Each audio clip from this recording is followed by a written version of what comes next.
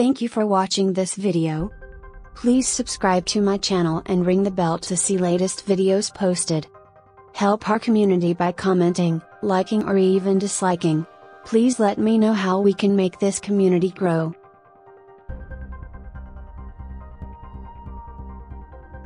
Republicans push bill requiring tech companies to help access encrypted data. The proposed legislation is Congress' latest attempt to weaken encryption from tech giants.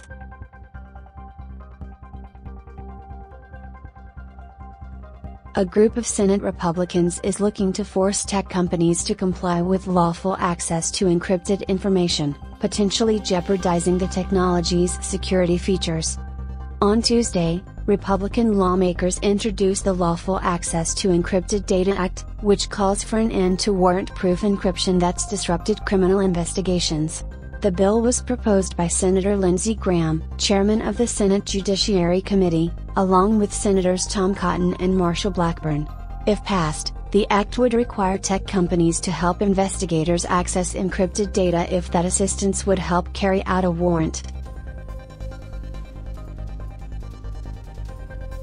Lawmakers and the U.S. Justice Department have long battled with tech companies over encryption, which is used to encode data.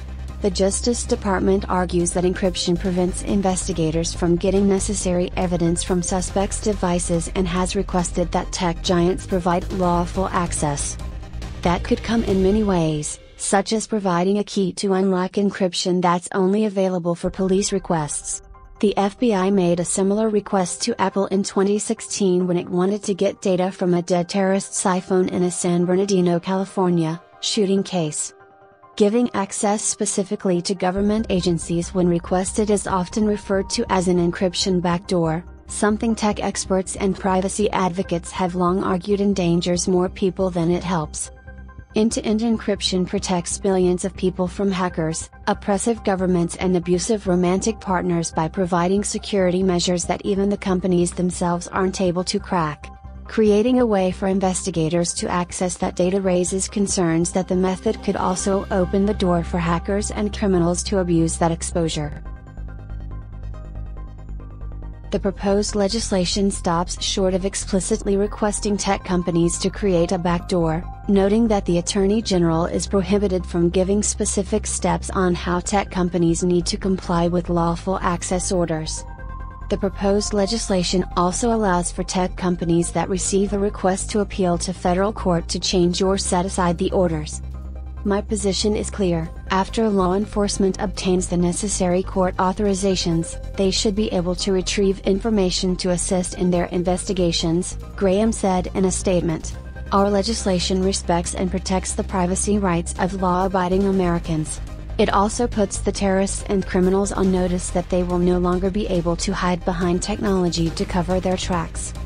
The bill also allows the Attorney General to create a competition with a prize for anyone who can come up with a way to access encrypted data while protecting privacy and security. Security experts have long noted that this is an impossible request. Facebook responded to the proposal by saying that weakening encryption in apps would make consumers more vulnerable. End-to-end encryption is a necessity in modern life. It protects billions of messages sent every day on many apps and services, especially in times like these when we can't be together, Facebook said in a statement. Rolling back this vital protection will make us all less safe, not more. We are committed to continuing to work with law enforcement and fighting abuse while preserving the ability for all Americans to communicate privately and securely. The legislation introduced on Tuesday isn't Congress' first attempt at weakening encryption policies in the U.S. In March, Graham and a bipartisan group of senators introduced the EARN IT Act, which could take away tech companies' Section 230 legal shield if they continue to help protect child predators through tools like encryption.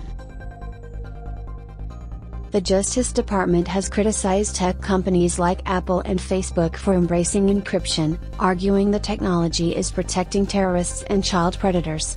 In May, the FBI said it had an Apple problem, alleging that the company refused to help unlock a terrorist's iPhone from a 2019 attack on a naval base in Florida. Apple didn't respond to a request for comment for this story. but said in May that it had helped the FBI's investigation in every way possible. Lawmakers also pointed to how drug dealers used WhatsApp, a Facebook-owned encrypted messaging service, and how law enforcement has been unable to gather evidence from it. At a time when cyber threats from criminals, hackers, and nation-states are on the rise, our nation's leaders should not be calling on companies to weaken the encryption that allows us to communicate privately and securely, head of WhatsApp Will Cathcart said in a tweet on Tuesday night. The legislation would also allow the Attorney General to require tech companies to report on their ability to comply with these warrants. The bill announced today balances the privacy interests of consumers with the public safety interests of the community by requiring the makers of consumer devices to provide law enforcement with access to encrypted data when authorized by a judge, Attorney General Bill Barr said in a statement.